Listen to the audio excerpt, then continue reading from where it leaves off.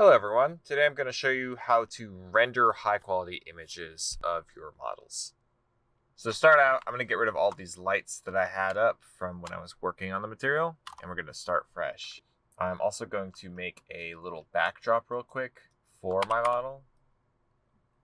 Because I just got rid of my lights though, everything looks dark, so let me turn off the lighting and everything will be back to normal.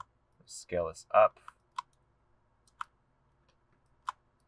Delete these faces. On the inside, you can see we have the back sides of our faces, but I want them on the other side. So to fix this, I'm going to select them and go up to Mesh Display and hit Reverse. And now the normals are facing the correct direction. Hit Bevel. Raise that up. Add more segments.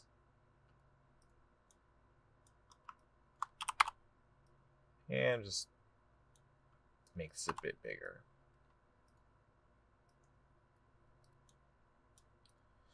Finally, I'm going to take this, clear the history, go to my layers and make a new layer for this. I'll just call this backdrop layer.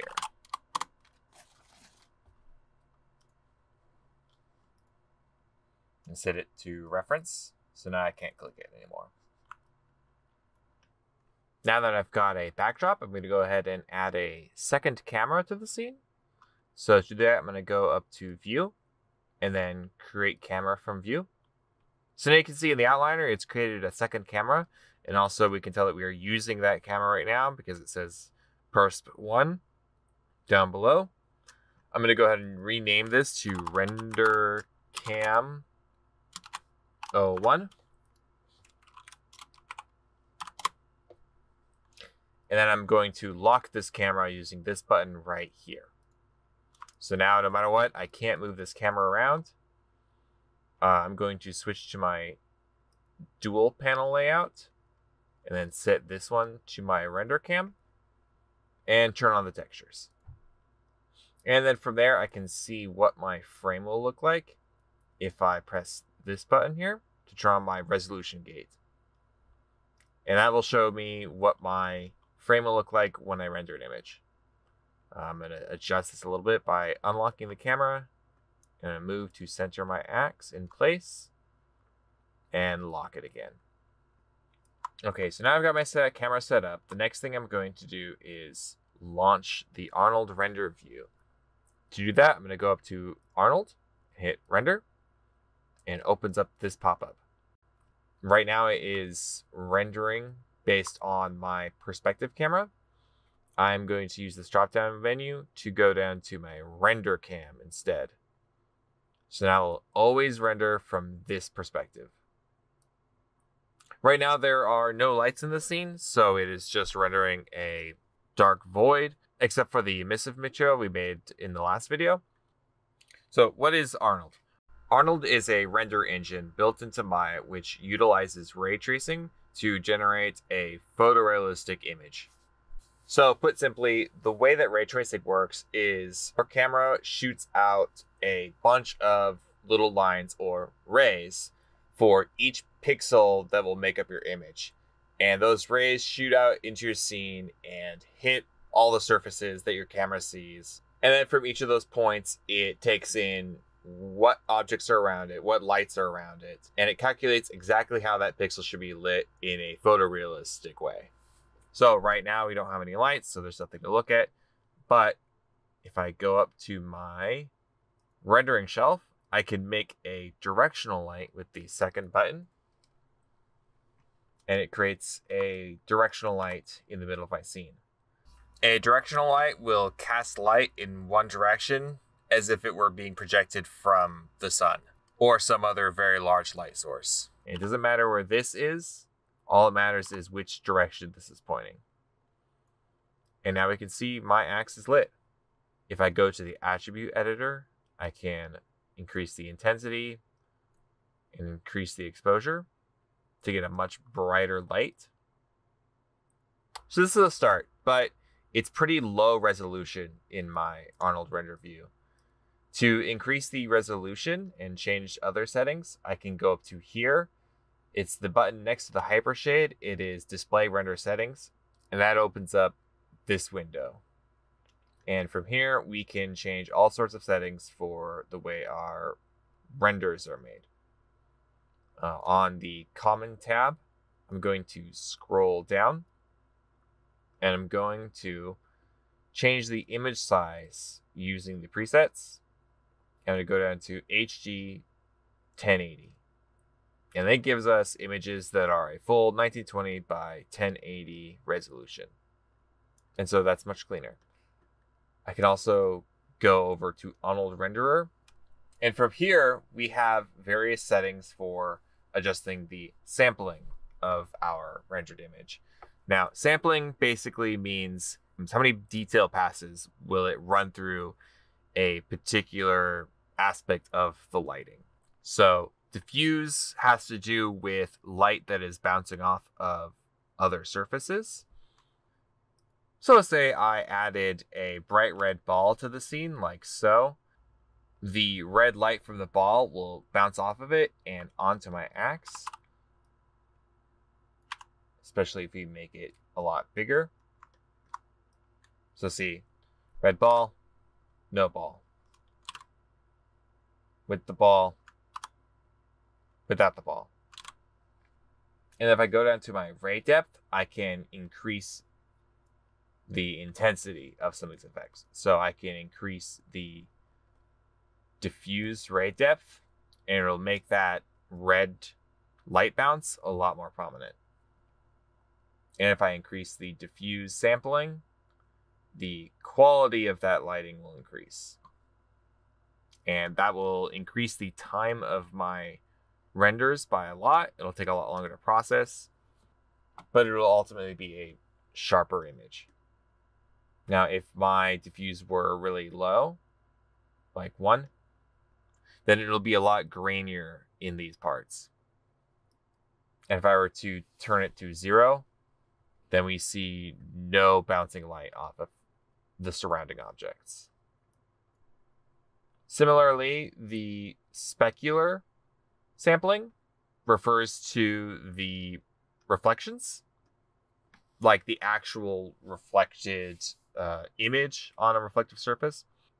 So if I turn this down to 0, you can see the reflectivity in my axe completely goes away.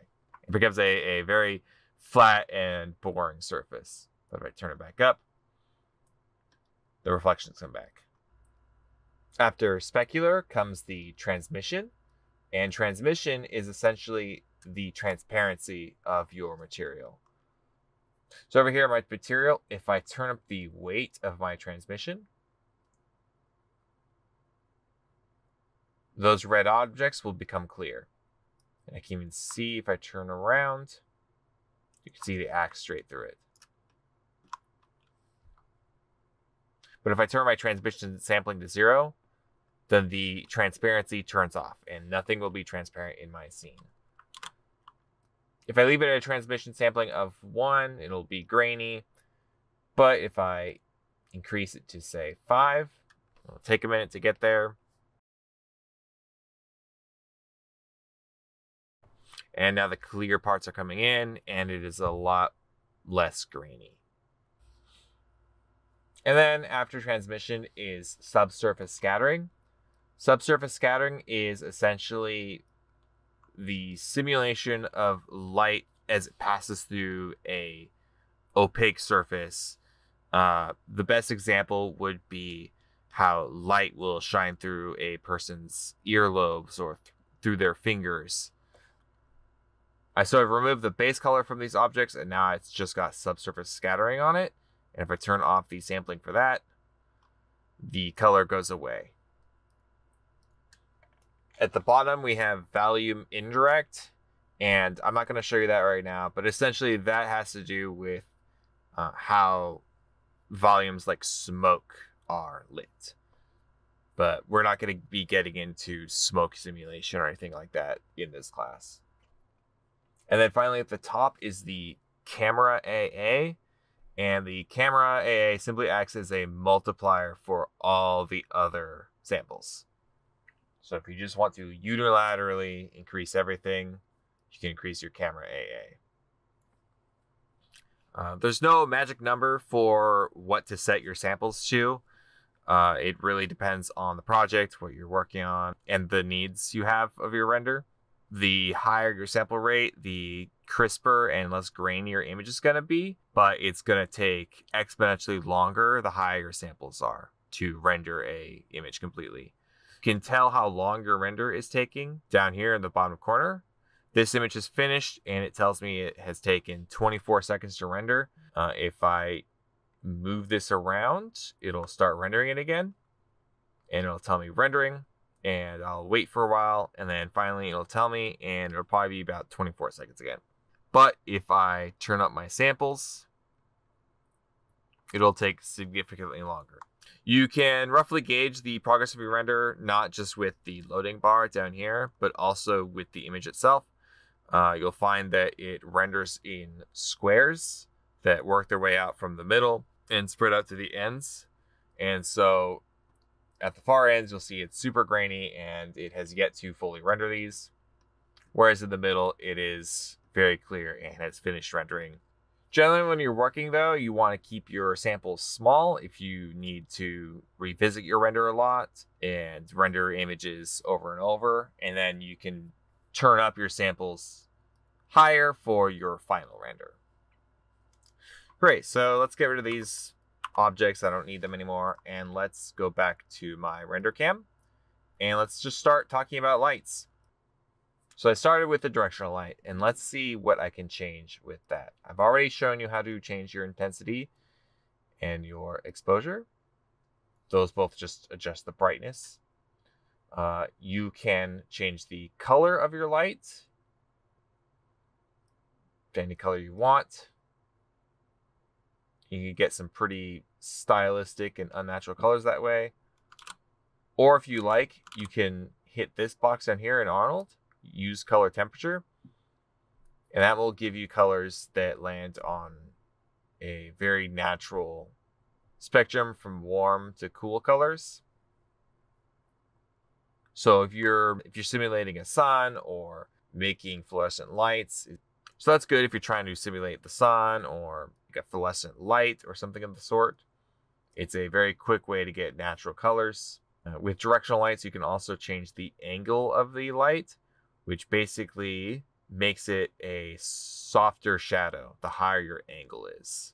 You can also adjust the samples of your individual lights. So just like how you can change the samples for the overall render, you can also change the samples of individual lights. So if one light is more important than others, you could increase the samples of that light and essentially increase how many times the render engine passes over that light and makes it less grainy. If you want a light source for whatever reason that doesn't cast shadows, you could turn off shadows. You can also adjust the density of said shadows if you just want a faint shadow. There's plenty more settings to show off, but that's all you need for now. Now let's look at some of the other kinds of lights you can make. Most lights in Maya will work in Arnold, but not every light. So if you go over to the rendering shelf, you'll see there is something called an ambient light and a volume light, and neither of these work in Arnold. So if I delete my directional light and create an ambient light, nothing will happen with it. Even if I turn up the intensity to 10,000. Same with volume light over here. You can create it, but nothing happens. These lights were simply built into Maya, and when Arnold came around, they just didn't adjust the functionality to work with Arnold. However, any other light will work with Arnold. So you can create lights from the rendering shelf, or you can create lights from the Arnold shelf. And these are a set of lights that are exclusive to Arnold. If you don't want to use the shelves, you could also go up to Create, Lights, and you have your lights here, or Arnold Lights, and you have your Arnold specific lights here. However, that's a lot more steps, so you'll probably end up using the shelves more than anything. So going through these in order, we've already seen directional light. Next, I'm going to create a point light. I'm going to turn up the intensity of that.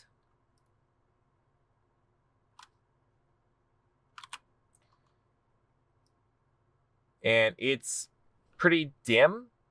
Even if I turn up the intensity and the exposure on this point light, it's not giving a lot of light. So to compensate for that, I'm going to go to my render cam. And in my render cam, I can go down to Arnold. And I can give it a higher exposure. So let's give it exposure of 5. And that's a lot brighter. So if you're having trouble getting brightness out of your lights, you could always turn up the exposure on your camera. So a point light is, as the name suggests, is a light that emanates from a point in space. It has a lot of lights will share the same settings. So color, intensity, exposure, that's all the same. Samples, that's the same. Point lights have a radius setting, so you can make the point that it starts from larger, and that will make soft shadows. Next, we have the spotlight, which creates light in a specific cone. So if I turn up the intensity, exposure, see it creates a spotlight. And I can move this around, point it down. And then if I want to make my spotlight larger, I can increase the cone angle. If I want to make the outer edge of this softer, I can either increase the penumbra angle to extend it or shrink it, or I can use the drop off to make it a gradient from the center to the outer edges. If I want more of a square effect, I can turn down the roundness and I'll just make a square. Then moving on, we have area light.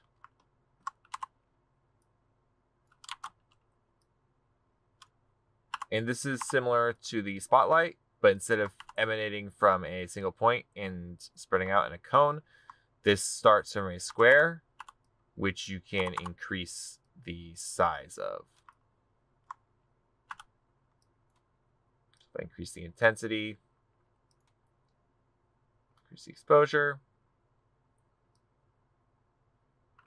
you can see it lights up a whole area.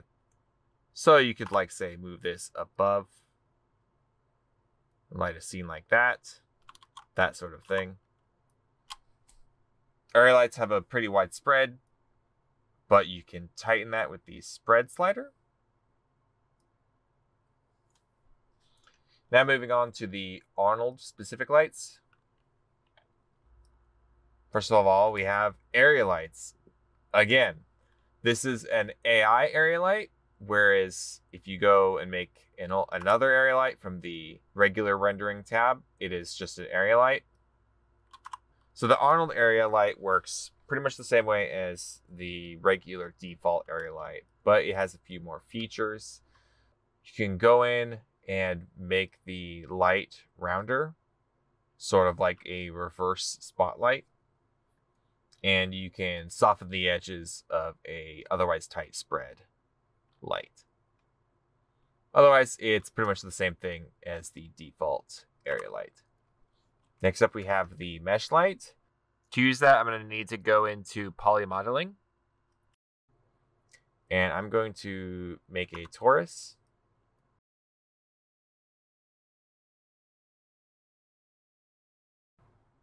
Give it a shape like this. Turn it around. Now with my torus selected, I'm going to go back to my Arnold shelf and I'm going to hit mesh light. I'm going to increase the intensity and the exposure. And basically what that does is it takes my mesh, hides it, and then turns it into a light. So if I move this really close, you can see that the light is emanating from this ring because it's brightest here and down here. Now, by default, when you create a mesh light, it will hide the original mesh. But if you go to your outliner, you can see that you do still have that geometry, but it is hidden when it has the light on it. However, you can, with the light selected, go over to your attribute editor and click show original mesh, and that will show the original geometry that you made the light from. And this is really useful if you, say, wanted to make something that glowed, the emission on your material wasn't enough. Emissive materials are great, but they don't cast light the same way that an actual light source does. But if you were to combine the two by making a material that has emission on it and then turning that into a mesh light, then you can get a really good effect like so. Just be conscious of rendering times, however, because you can see how long this is taking now that I've knocked my emission up and it's got this mesh light going on. You can see this put out a very grainy image. There's a lot going on here, and the amount of samples we have are just not enough. So that might be when you decide it's time to turn up your samples. Next up, we have photometric lights, which we could find here. And basically what a photometric light is a light source that takes in parameters from an IES file to replicate the appearance of a real world light bulb. So I've already downloaded one. So we go to here and load it up. I'm going to turn up my exposure, my intensity. And it's working like a spotlight would before, but you can see it has some more detail to the rings. Because the file is basically telling it how to replicate a very specific light bulb in the real world. These IES files are generally made by light manufacturers, and the purpose of this is more so for things like architectural rendering, where you need to replicate the exact kind of light bulb that you know they're going to use in this building, or things like that. Things that have very real world applications are when you would use photometric lights. However, this could be really useful for animation as well if you want to quickly get a light that looks pretty realistic without having to make too much custom stuff to get this sort of look. So if you want to use photometric lights, I would look up IES files on Google, and you should get some results that way. Next up, we have the sky dome light. And this is pretty much blown out of our scene. And that is because this light source is coming from all around. Basically, it's created this giant sphere which is projecting light from every direction on our axe. So I'm going to go ahead and turn our exposure back to the default on our camera, because you no longer need that boost because it's blowing out our scene. I'm going to hide this for a minute just so we can see what it looks like in the render. And right now, by default, it's just a big white void. And like any other light, we can change the color.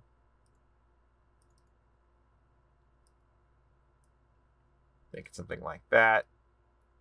Something crazy. And that's all fun and good, but we're not limited to just a single color. With my sky dome selected, I can go over here to color, hit the checker box. Lets me open a file. And from here, I've already downloaded a few images for this. And then from here, I can select an HDRI image. So what is an HDRI image? It is basically an image with 32-bit color. It has a lot more color information, so you can get brighter brights. And it is a 360 image that has been flattened out into a rectangle, which when it is applied to my sky sphere will be turned back into a sphere. So when I open it and I move this aside, we can see it has projected an environment all around my axe. And not only that, because it's a light source, it is using the value from this HDRI image to project lights into my environment. So you can see here the color from everything surrounding my axe, that whole image is what is being used to light my scene. And if I don't like where the sun is, because the sun has the highest value, it is going to be my strongest point of light, I can always just rotate this with E and turn the whole environment around. And I think that really kind of shows off the axe head pretty well. Right there.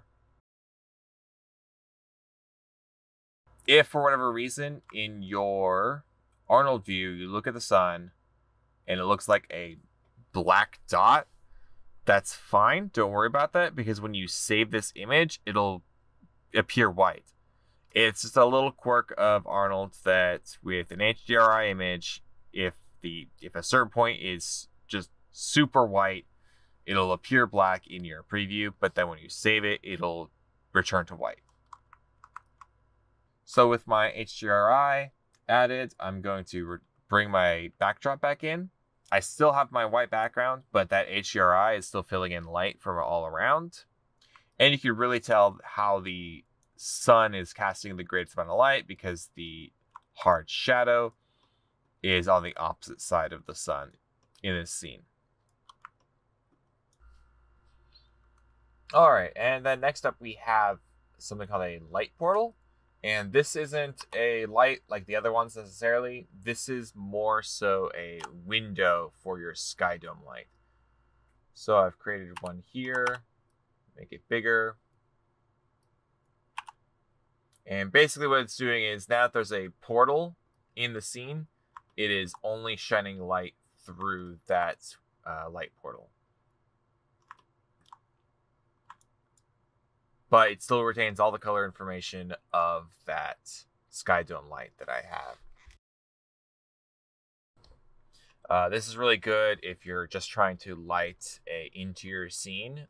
You can use these portals and put them right in front of your windows and just light your scene that way.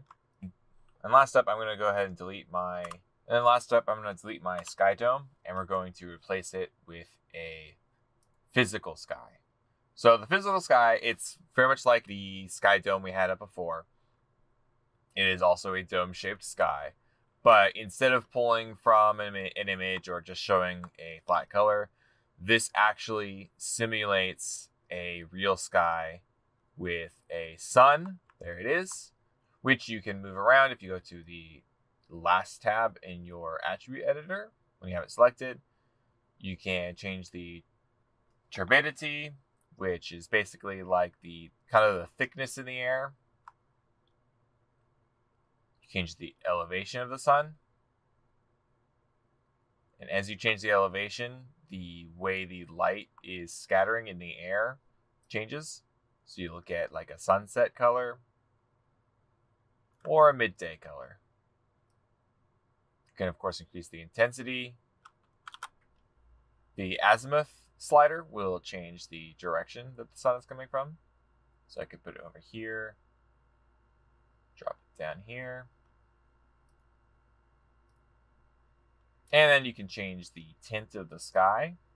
So you could give it something weird like that. And then you can change the tint of the sun as well.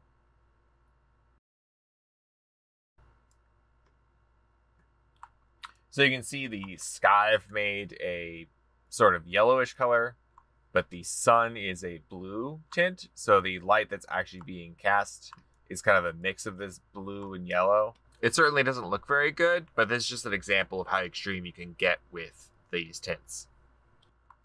And then if you'd like, you can change the size of the sun as well. I don't think there's any limit to how big you can make this, so...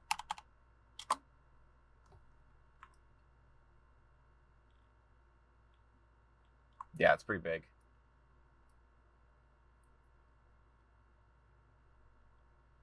So you can get some really crazy suns going. So that's a really nice way to just create a sky from scratch. You could, if you really wanted to get into different effects, you could make your own clouds, but that's a bit involved for what we're doing right now. So I'm going to go back and get our sky dome light, and we will continue from there.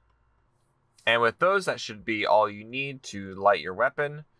I don't really have any requirements for how I want you guys to light your weapons, other than I just want you to utilize light to best show off your weapon. So however you choose to do that is up to you. I'm going to go ahead and add just another light to my scene, and then I'm going to get into how to actually render my final image and save it. So I'm going to go ahead and create an area light. Turn this around, scale it up. I really want to light the right side of this just to kind of balance it out. And use color temperature, make it something cool. I'm going to knock the intensity up and exposure. Because this is competing with the sky dome light, I'm going to use a very high intensity. Let's say 20. Knock the exposure up to 10. That's too much. Bring it back down.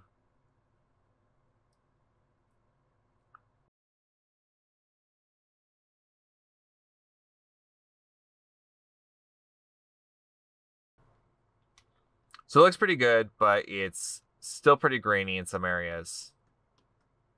So I think now would be the perfect time to toy with my render settings again. So I'm going to go into here, and I think I want to increase the specular, and the diffuse, the camera AA. Let's bring these all up by 2. I don't need my subsurface scattering on because there's no subsurface. Same with the transmission. Volume indirect, I can leave those at 0 because none of those appear in this scene. And I can close that out, and I'm going to wait for that to render. And now it has finished rendering. It took a total of 3 minutes and 35 seconds, and I think this looks pretty good. So now it is time to save this image. So what can I do? I can go down to take a snapshot. And what that does is it basically holds on to that render temporarily. So it is not a saved image yet, but if you were to go out of this mode by clearing snapshot display, you'll go back to your render view, and then I could go to my perspective shape, and now it is rendering a new image. But if I open my snapshots library, I can return to that snapshot. But again, this is not saved yet. To save it, go up to File and hit Save Image. And that will open up your images folder. You can then give it a name. I'll name this X1. Be extra sure to give it a file extension. It doesn't automatically assign it a file extension, so you have to make it a JPEG or a PNG or an EXR, for example, or a TIFF. Any of those file formats will do, just so long as you give it some sort of extension. For this assignment, I'm fine with JPEGs or PNGs, but in the future, you might be asked to make some other file extension. Go ahead and click Save, and it saves your image. Before you close anything out, make sure to go to your images folder and make sure you have your image saved. And that's how you make rendered images in Maya using Arnold. So thank you very much for sticking around, and I'll see you in the next video.